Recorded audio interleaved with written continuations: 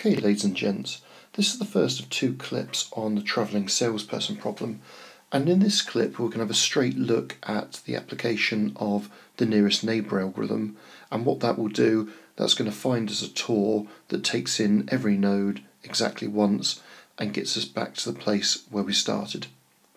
Now, the nearest neighbour algorithm is an example of what we in mathematics call a greedy algorithm. Now there's a simple way that I remember that, which is just to think of Mr. Greedy from the Mr. Men. Now the nearest neighbour algorithm is very simple. You literally visit the node that's nearest to you.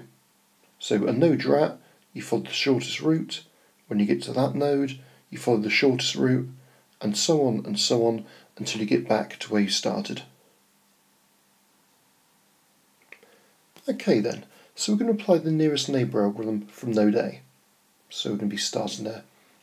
And literally all we do is we look at the weights of the arcs coming off A.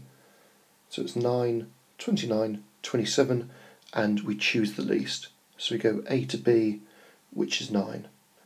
We then get there, and again we have to examine the weight of the arcs. So we're at B, and we've got a choice of 37 or 16.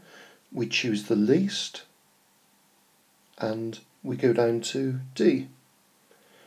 We're then at node D, and we've got a choice of 28, 31, 14, 18.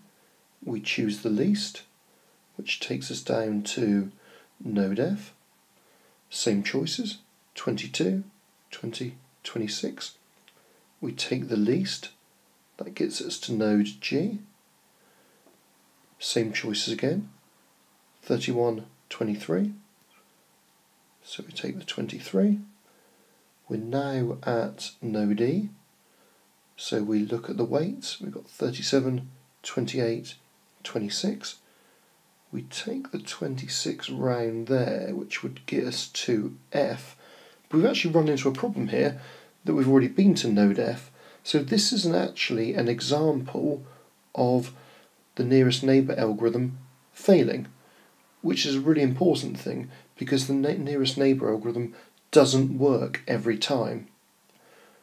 What we're going to do now is we're going to go back to this network, but we're going to go from node B and just to see what happens this time. Okay, so we're now going to apply the nearest neighbour algorithm starting from node B. So we look at the weights. We've got 9, 16, 37. So we do the 9.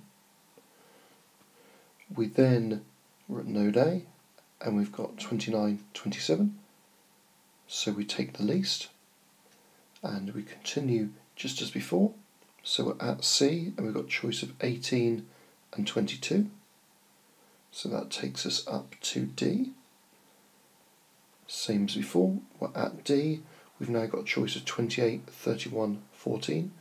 So we take the least, which brings us down to node F. At F we've got a choice of 20, 26. So that takes us up to G. Now at G we've got a choice between 31, 23, and that takes us up to E. Now we've reached node E, and it's the case that we've visited every node. We've been to B, to A, to C, to D, to F, to G, to E. So to complete the tour, we just return home along there, back to B, which is where we started.